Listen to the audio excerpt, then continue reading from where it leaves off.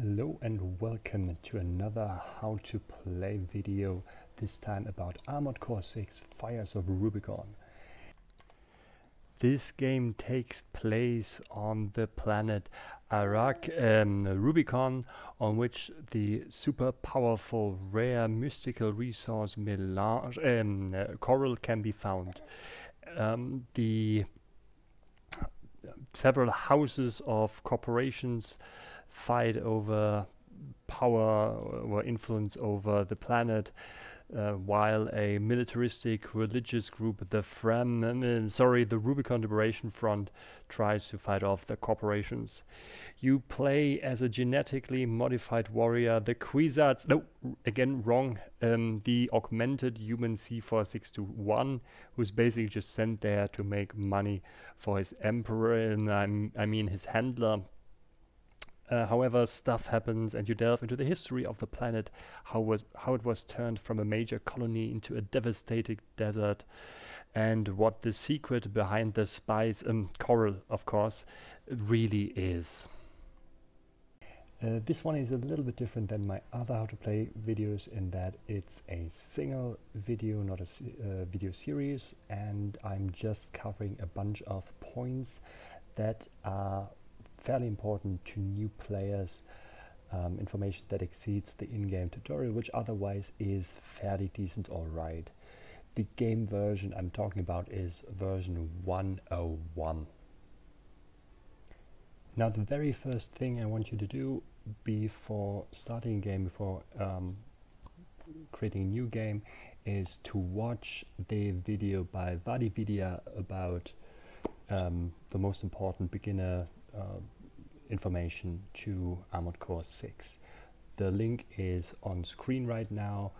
If you haven't watched that yet, go ahead. It's really good. I will just add another bunch of points that I think should also be added to the things that he said there. Alright, so let's continue with the addition of my points. Now, one point Vaati talks a lot about, and it took me quite some time to research details about that, is replaying missions and getting higher tiers. You can see here a list of missions I can replay. The ones with the exclamation mark I haven't replayed. Everything I have replayed has a rating between, well, C and S here in this case. So, should you replay missions? Do you need to replay missions? The answer is a clear yes and no. Why you might want to replay missions is they give you the monetary reward every time you do them. So yeah, some of them are actually really well priced here. So you can make quite some money in order to buy more parts. I will talk about a little bit later why you need so much money in this game. The other reason why you might want to replay a mission is you might want to get the battle logs. The battle logs, you can see the symbol quite in the center now. I already received battle logs from these missions, but I have a mission down here, Infiltrate Grid 086, where the battle log symbol is grayed out and there is no ticket between afterwards, which means the game lets me know that there is a battle log hidden in here. I can replay the mission in order to receive it. Battle logs are actually quite useful. Every time you get one, you will fill a progress bar after the mission, and when the progress bar is filled, you increase your hunter rank and unlock a new item, which they're usually good. They're not incredibly good, but they're good.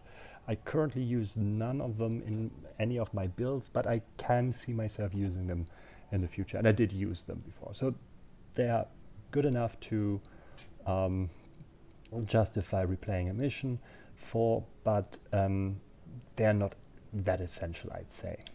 So how about the rankings? Depending on whom you ask and what sources you have, they will tell you that highest ranking means highest rewards. I think in one of the older videos of Vaati, he says that the ranking is required to unlock items. That is not true in the current version of the game, period. The ranking right now is generally just for you to know how well you've done. There is rarely any incentive to go for a higher ranking than just to have the ranking. Even the rewards are not strictly tied to the ranking. Yes, you get a higher ranking if you are less damaged during the mission and if you use less ammo, but for instance, this mission, Destroy the Tester AC, my full reward for the S tier was 47k, but I also had a run in which I made 49k and only got A. But the S tier run was just much faster. So time is taken into account on a large scale. They don't tell you exactly how you failed if you don't get S. So it's most of the time it's I think you were too slow. You have to finish the missions really swiftly. But again, it's not required for anything to get S tier ranking in the current build of the game. Why you want to replay this is mostly for the battle logs during the missions where they are battle logs. For the monetary rewards, I'll talk about this in a bit, and to try out builds, especially the two missions, Destroy the Tester AC and Grid 135 Cleanup, are two early game missions. Both are really short. In Grid 135 you fight a bunch of MTs and some helicopters. It takes about 10 minutes tops. There's no AC in there. While in Destroy the Tester AC you fight a single AC. VaatiVidya said in his video you should probably replay this one a couple of times in order to get used to the mechanics. I fully agree.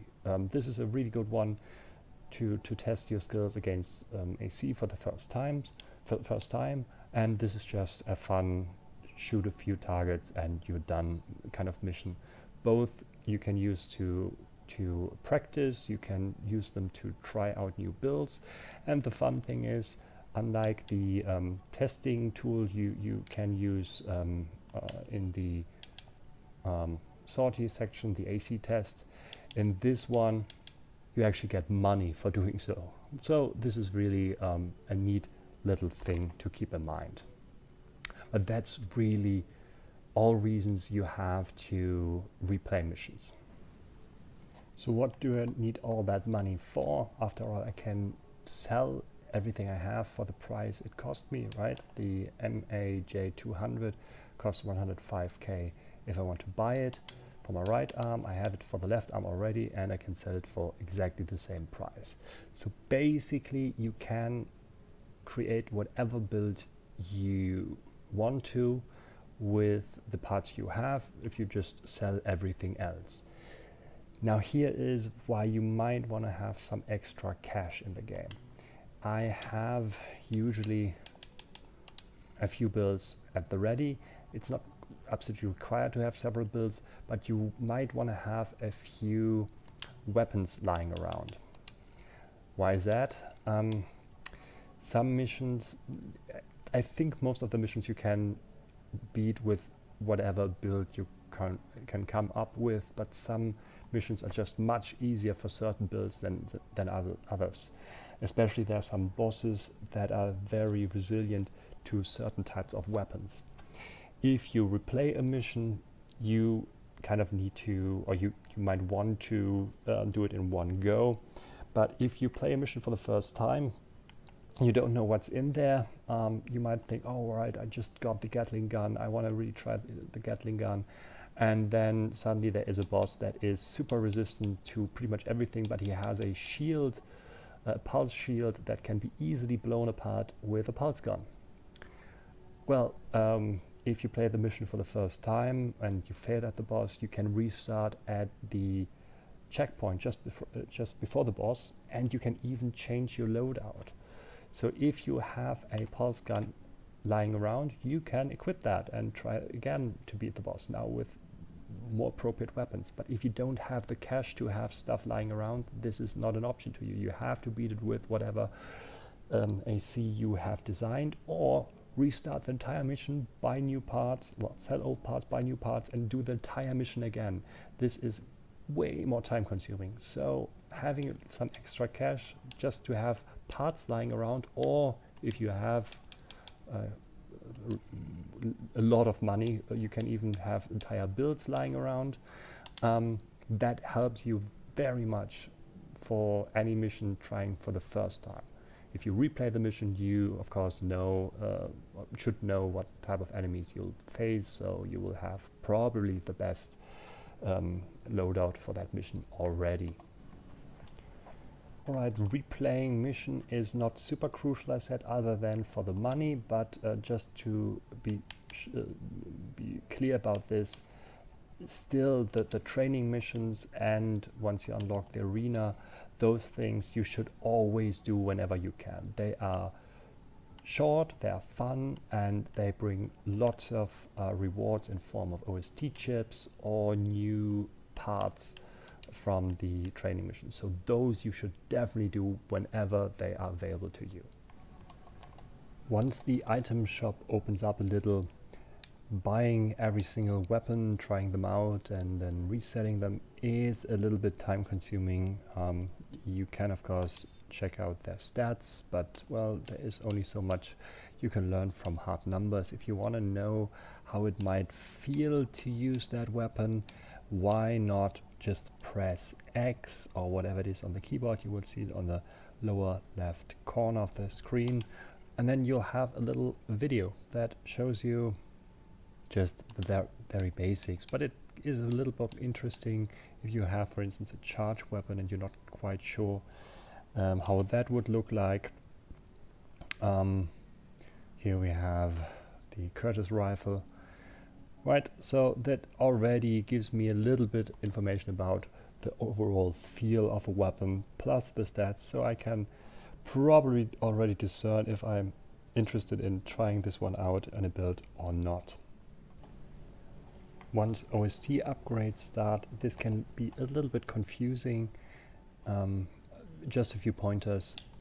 You might want to look at system unlocks first, because that is stuff that helps for most builds. The boost kick, Vaati already pointed out, is super useful. I like the quick turn, but it's definitely something you might want to use or might not want to use. Weapon Bay also gives you a interesting new option by using your shoulder parts basically as holsters for weapons, especially if you have a very light build loadout. You might not want to use every single shoulder slot for a weapon, but instead you might want to switch between like a dual trigger guns and a melee weapon, for instance. This allows you to do that. But here, I mean, besides the boost kick, I'd say the rest is really up to your taste. But it's nice. It's a single purchase unlock thing, really useful for certain playstyles. Core expansions are the next thing you should probably look at, because you have one expansion slot on each of your ACs. I agree again with Vaati that terminal armor is a decent thing to buy because it's passive. The other ones have, in my opinion, the greatest problem here is that they take some time to actually activate, especially pulse armor, which should help you stay alive while you're being under massive assault. The fact that it takes you a second or two to activate this is troublesome. It only really helps you if you expect an attack to come anytime soon, but you cannot avoid it. Like you want to push through enemy lines or something like this. Very niche in my opinion. The attack and damage control. Well, damage control is still something that is relatively good for everyone. Upgrade for your repair kits. Upgrade for the ACS damage mitigation, that is nice. The attack controls are those things where you level for specific damage types. It is true that you could, in theory, level for each individual build, for each individual level, optimally for whatever weapons you use, and then whenever you change your loadout, you reset the OS upgrades and repurchase stuff that you now need. But first of all, you have to reset all of your upgrades. The more you have, the more work it's going to be. Also, it ain't free. So I would suggest thinking a bit more about your overall game style. Don't focus too much on attack control. It's 3%, 5% depending. So don't overthink this in the beginning. I mean, one respec is not the end of the world, but also don't expect this to be like another strong customization thing like the assembly. Here you kind of commit to stuff. This one is a little silly, but I think it's still a fair point. Once you choose to paint your AC, I know this sounds like not very relevant, but I mean, you do play around with loadouts and assembly, so eventually you might want to change the overall look of the whole thing. Once you painted one part, you can then copy your color set that you created by choosing a color for each subsection, and then paste it under the user color set, and then you can just apply this color set to whichever part you feel like, or even to the entire frame. Sorry, all units, here we go. So this way you can easily paint your AC in whatever abomination of a color scheme you feel like.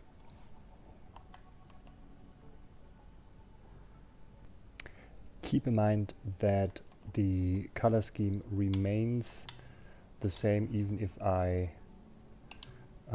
change out equipment. So even if I swap the weapon, the color scheme is still applied. You can have different color schemes for different loadouts, as far as I remember. Yeah, that one is all black again, right? So you can even paint your different AC loadouts differently, which, I mean, as I said, it doesn't really change your stats, but it's just a neat thing they implemented here for us. Last but not least, how many builds should you have? How many weapons should you have lying around? This can be really confusing. Everyone points out that it's really fun to have different builds and having trying out with trying to play with different loadouts. And you already saw that I have a few builds here. Do not worry about this too much before the end of the first chapter, which is Attack the Watch Point. Just before this mission, you will unlock a new weapon that I would strongly suggest you bring along to this mission, or at least buy it so you can switch it out later. But until this point, you have very little choice in your arsenal. You do have already quadrupeds, the reverse bipedal legs, and the tracks, but when it comes to weapons and core parts, it is not really that much to play around with. I did try out a few different loadouts, but everything felt very samey to me, and I was a little bit frustrated by, well, not enjoying it as much.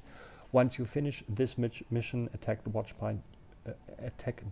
point, sorry, you will unlock so many more parts, so many more weapons, and the game opens up so much. So I would strongly suggest kind of rushing to this mission. Get the weapon that you unlocked just before that, equip it, or leave it lying around at home so you can switch to it later. The boss otherwise is really, really hard. And once you've finished that weapon, or finished that mission, play around with different loadouts, replay missions, have fun. I'd say this is really the mission after which the game really shows his true strength. All right, I hope this was helpful to some of you, that was somewhat enlightening, and I hope I could update the points that others already made. I'm sure changes are coming anytime soon, especially when it comes to the replay rating that seems a little bit gratuitous at the moment. Anyway, I hope you will be enjoying the game, and I hope you'll have a great day. See you again. Goodbye.